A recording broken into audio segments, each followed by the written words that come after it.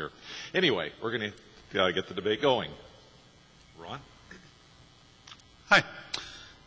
A while back, there was a rather prolonged thread on the NANOG mailing list about how router-to-router IPv6 links should be numbered. And we're going to follow that up a little bit in this panel. But before we start, let's take a look at some of our options. RFC 4291 says that all interfaces should be numbered from /64s, nothing smaller. That's the status quo. But as it turns out, people aren't actually doing that in many cases. Lots of people are numbering from /112s, some from /126. If you think about it, in v4 you used a /30, which was 2 less than the maximum, 126, 2 less than the maximum. Many numbering from /127s, which sidesteps a common undesirable behavior in point-to-point links. Some people with 128s and some using unnumbered. So we're going to run through all of these possibilities and possibly come up with some consensus here and bring it back to the V6 working group and the IETF with some proposal. Let's talk about the status quo for a minute. There's some benefit in uniformity. Some features like duplicate address detection rely on /64 numbering. Host detection is more difficult, arguably, if you're scanning to see what hosts are behind an interface. And even though using a /64 on an interface with exactly 2 endpoints seems a bit wasteful, there's really enough address space that this doesn't matter so much. Problems with the status quo, the biggest one in my mind is the behavior of some point-to-point implementations. If you send a packet to an address that's on the subnetwork but not one of the endpoints, it'll ping-pong back and forth till the TTL expires.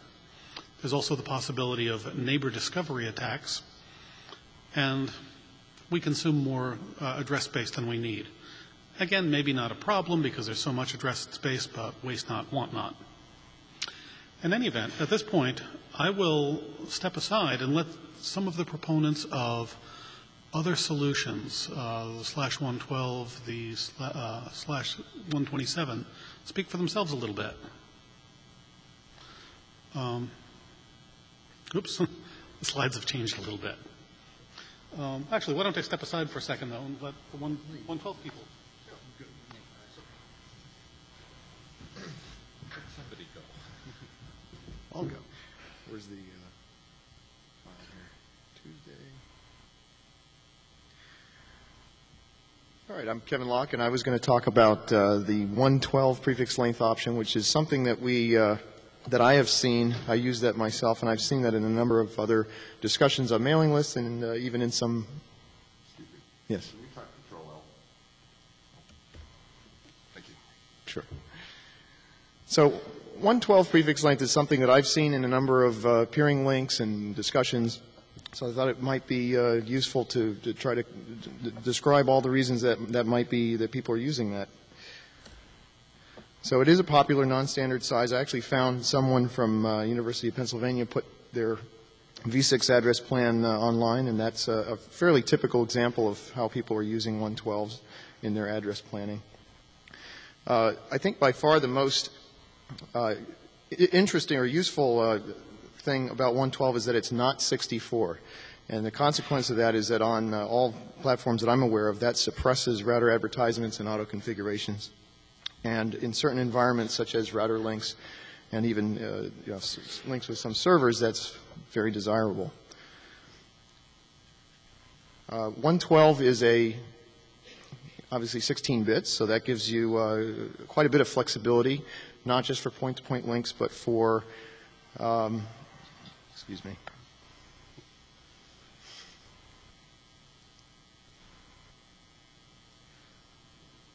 Should have done that before I came up here. So 16 bits is enough to number anything you can imagine, from 2 routers on a link to more than 2 routers on an Ethernet segment, which is fairly common, or with VERP, which is very common in static routing environments, and even server segments. I've used it on server segments, and it works great. So you can have one one size, instead of having a mixed match of 126s here, 64s there, you can pick one size that's useful for a lot of different activities. So why 112 and not 114 or some other random length between 64 and 128? I think it's because it lines up on the last colon boundary, so you have some very convenient numbering conventions if you choose to allocate them sequentially. This allows you to have things like colon 1 for router 1, colon 2 for router 2. And because it's 16 bits, you could even do some more creative things. If you had a unique number assigned to each router in your network, you could make the link ID, the last, whatever we call them, hextets or duo octets, you could make that a unique router ID. So it would be colon 126 and colon 14. You know exactly which two routers just by looking at the IP address. One benefit of the relative small size of 112 is that you can number all of your loopbacks and all of your internal links out of a single /64, which could be useful for things like control plane policing and rate limiting ACLs.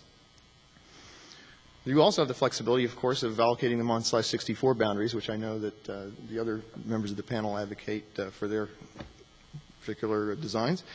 And there's no reason you can't do that, but it looks like most people do 112 sequentially. And the last one is a little tongue-in-cheek because whenever you talk about efficiency with IPv6, it's kind of hard to wrap your mind around it. 112 is, you're using 16,000 addresses, but it's still 218 trillion times more efficient than using a /64. And it just seems wrong to use 218 trillion or 1,000 billion addresses for a point-to-point link. So that's 112. And the one comment, the one comment I'd make is 112 does not address the problem of ping pong or DOS attack. Well, it reduces it a bit. Right. I think Igor will have a more detailed discussion of that, but that's true. Obviously, there's 16,000 possible addresses. Certainly a lot fewer than with a 64, but that could still be enough to break things. Mm-hmm.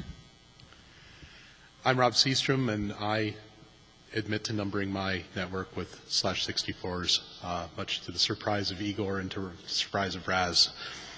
One of the things I really like about it is that you keep the uniformity of addressing and the KISS principle.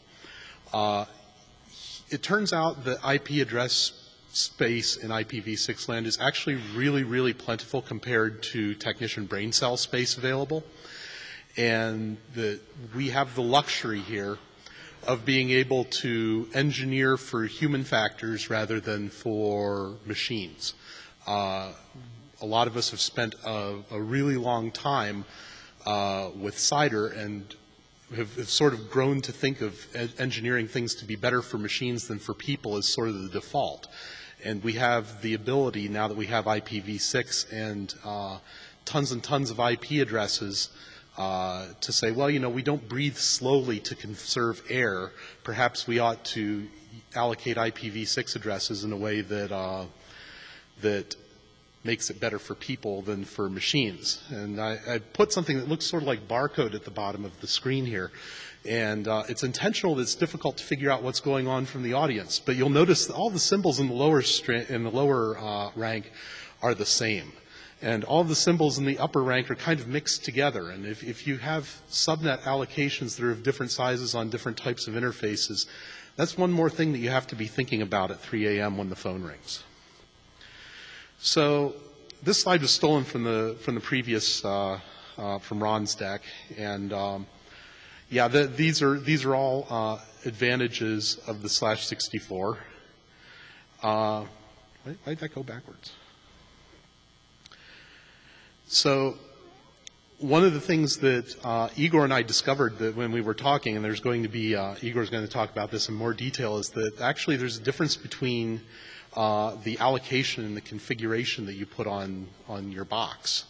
And you might be allocating bigger pieces with the notion that someday you might want to have /64s everywhere, and to preserve that option, because really you don't need to save and conserve every single possible IPv6 address that you have, but allow yourself the flexibility of doing that in the future, while today working around various vendor shortcomings by putting a longer prefix on your interfaces.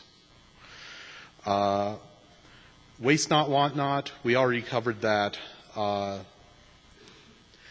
Whatever you do, one of the things that I think horribly violates the keeping it simple for humans is having your subnet allocation be on anything other than a nibble boundary, because that's the symbol that humans are seeing. We don't work in binary. We work in larger symbols. They're an aggregation of those binary values.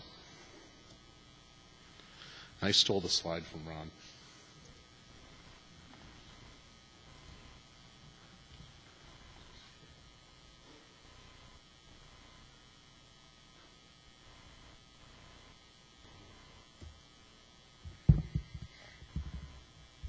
I'm Igor, and I'm going to present an alternative to 64s and 112s that we've rolled out in production ourselves. So first of all, what's wrong with 64? Well, in theory, nothing. Well, maybe there's a bunch of things wrong of why do we actually need 64 bits of host address space, but that ship has sailed a long time ago, so let's just let it go. Unfortunately, in practice, there's a big gap between theory and standards and hardware implementation. And the whole let's put 64 everywhere is actually can cause operational problems. So what are the problems? Ron mentioned that there's the ping pong problem on SONET SDH links. This is because the entire semantics behind SONET SDH is I get a packet, if it's not addressed for me, and it's for the subnet that is a SONET SDH link, I shouldn't even look at what it is. I should just forward it on. Well, given the example, if one side is column 0, the other side is column 1, and you get a packet for column 2, well, column 0, hey, that's not for me, send it to column 1. Column 1, hey, that's not for me, send it right back to column 2. Typical TTL could be either 64 to 55, and you might have gotten a packet amplification of 250x. It's a pretty easy DOS factor, isn't it? The other issue is the ping sweep of death, and it doesn't need to be a ping sweep. It could be ACK packets, push ACK, SYN, you name it. Assuming the link type is Ethernet and the same address plan as above, if somebody hits double colon 3, 4, 5, dead, beef, whatever, every time a router gets something to an unknown address, it's got to perform an NDP lookup, the entire resolution chain. I don't know if any of you have seen what happens when the router is busy dealing with 4 billion squared NDP lookups. It can't actually perform that lookup for colon 1 the next time colon 1 is supposed to expire. When your point-to-point links can't actually perform NDP resolution, your IGP tends to break. If your IGP or routing protocols in general in the router break, your network may be about to melt down. So yes, these are implementation issues. These are hardware specific. Unfortunately, they're present in every vendor that I have seen. So again, is it really the fault of 64 that it's a standard? No, it's a fault of implementation. But we are network operators. Our job is to make things work, and this does not work. So the question has been, yeah, okay, so we have to work around the 64. Can we work around it differently than changing the address structure? Some people have proposed using ACLs. You put ACLs everywhere that allow packets to colon 0, colon 1, block everything else. We manage quite a large number of ACL entries.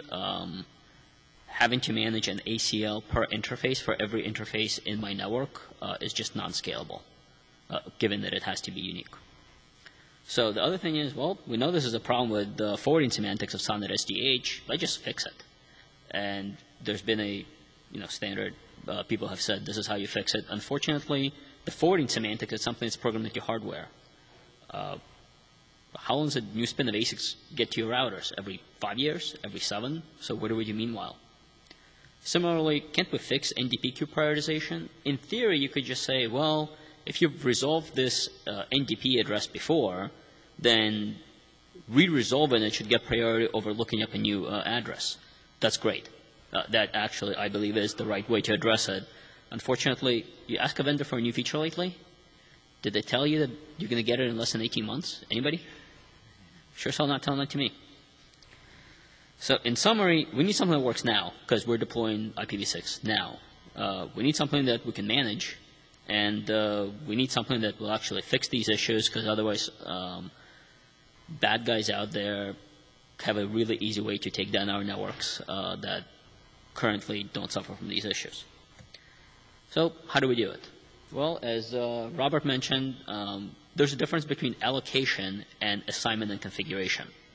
So allocating 64s doesn't actually cause a problem. The problem is when you configure the 64 on a point-to-point link. So why don't you just allocate a 64, take the first 127 of that 64, and that's what you configure in the router. At this point, you suffer from none of the drawbacks of putting 64s and even 112s on the router interface. You make it really easy for humans to read. I don't know about you guys, but at 3 a.m., if I know that column 0 is the upper end and column 1 is the lower end, and that's the same on all of my interfaces, that's great. That's easily readable. You follow the same allocation plan for your whole network. 64 is supposed to be servers, 64 allocation to point-to-point. It's just a different assignment and configuration plan. And best of all, you can deploy this today. And this is actually how we've done this, and it has worked really well for us. So at this point, I guess we turn it over to questions. Or possibly any rebuttal. Or rebuttal from panelists.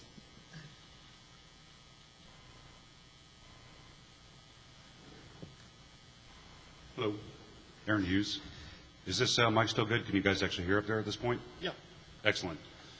So I have to say that I like Igor's solution the best of all of these so far. I do have a couple of issues with the 112, as Kevin was suggesting, for a few reasons, one of which I'm surprised actually RS didn't mention, which is regional aggregation off the top or bottom of your blocks for numbering loopbacks into your separate regional space rather than aggregating all of your loopbacks globally into the same space. What you pull from where and how you number loopbacks was sort of outside the scope of what we wanted to talk about, but I completely agree. Understood. So then I'll skip that. The other point that wasn't mentioned, which is quite useful for or a pro reason for using 64s, is software that you store v4 addresses in. Today, if you happen to cast 5 integers, so 4 octets and a net mask, a standard incast of 11 size or 11 digit integer, you can easily store your /64s as decimal instead of hex in those exact same spots and then just check to see if it's greater or less than 32 and don't have to rewrite your software too much. Fair enough. By the way, if you are supportive of the /127 proposal, there is a draft in the 6-man working group. The title of the draft eludes me, but it's on numbering point-to-point links. You might want to subscribe to that working group and comment on it. I'll post a link to the working group mailing list and a link to the drafts after this meeting. Sure. And one last point, another reason to support Igor's suggestion is I've now seen 2 vendors implementation for NMSs where they auto-aggregate on /64s, so your links turn into a big single glob of links. And while that's a software support issue, it's still what's in implementation today. Thank you. Middle mic. Little Mike. Hi, my name is Joel. I work for Slide. I read that thread, and I guess I listened to somebody else, and I did /126s. What I have is just a very simple tool that every one of my point-to-point IPv4 IP addresses can be easily converted to an IPv6. It's going to turn into a hex versus a decimal, but it's a very easy, quick conversion. I had to do 126s, not 127s, because of the bit boundary, but it's a really simple, easy conversion for everybody on my team to say, hey, I know the IPv4, what's the IPv6? And it's a simple one. So I would just advocate that it has a little bit of the keep it simple, and it has a little bit of the historical matching, but nobody's on the panel saying that, so I wanted to get that in there. Thanks. Thank you. Yeah, if I can respond to that, at least for us, one of the reasons why we wanted as little correlation between v4 and v6 in our address, in the host side of the address structure, is that you could put that correlation into the network side of the subnet.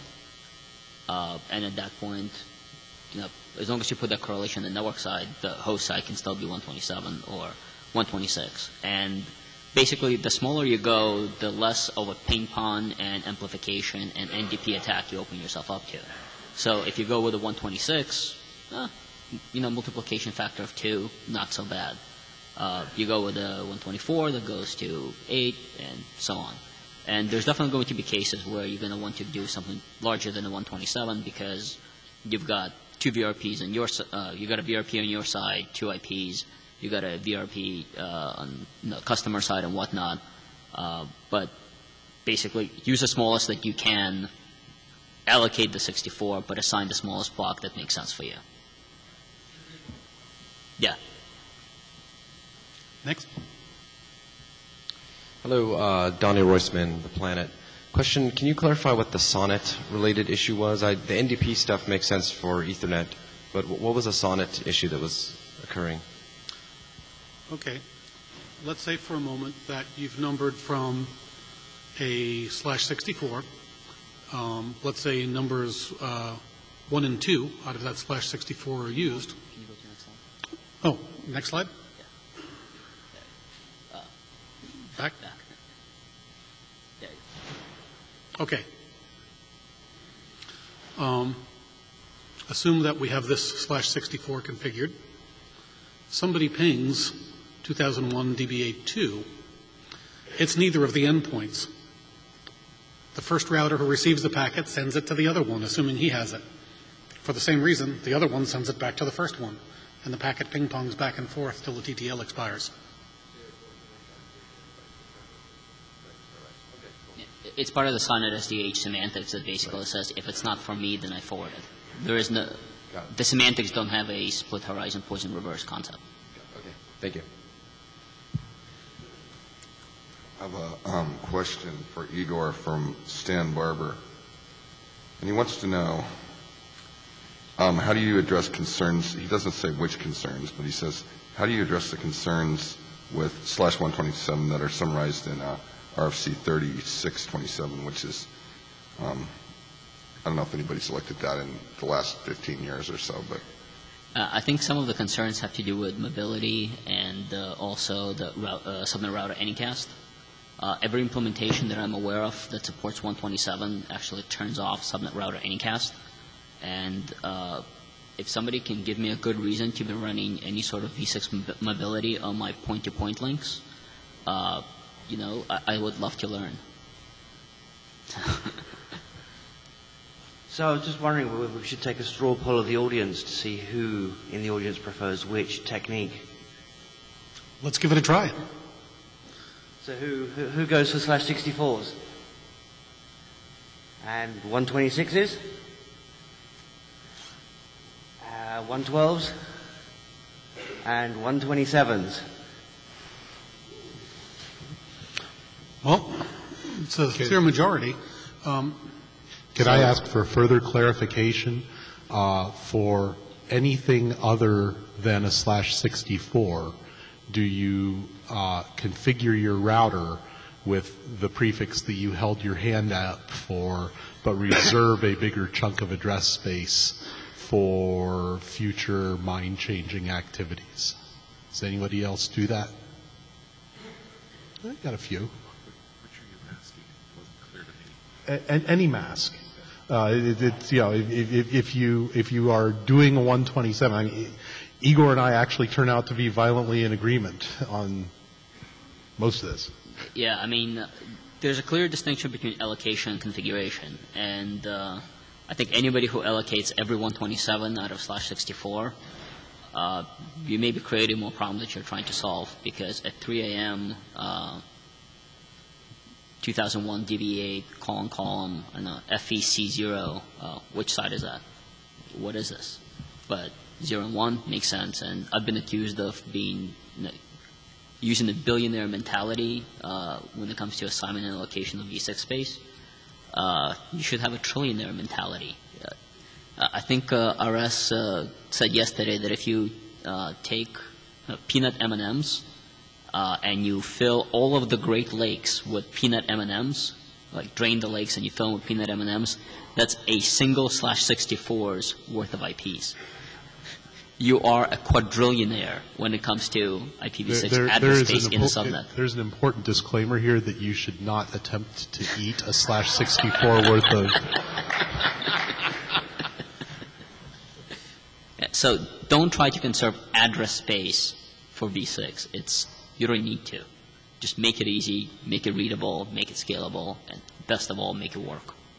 Danny? So Danny McPherson, I was just going to make the observation that if the one reason you may want to allocate those /127s out of 1/64 is from a ACL or, sort of control plane policing or other policy configuration management perspective, you at least want to keep your /64s contiguous and so that you minimize that policy so that at 3 a.m. your argument holds from that perspective as well. So. Well, again, you could just allocate all the 64s out of a single 48. I agree. That's what I'm saying. So, I'm sure you would want to have that for the backbone links either way, but you definitely want them to be contiguous, so it may hold either way, that argument. Yeah, or more likely the bottom 48 for each area, or however you chop your network up, not to overlook aggregatability. I think there is a temptation or a risk when you're doing allocating, regardless of what you configure, but allocating on 64-bit boundaries, to do that where you may have mix and match, like you throw customers in there if you're not very careful and disciplined about how you're assigning that. Whereas with other sizes, if you're going sequentially with 112s, you're not as likely to do that because you probably aren't going to use those with very many customers.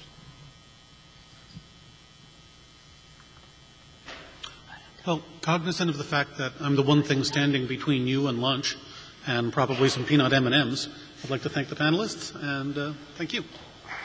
Thank you, Ron. And thank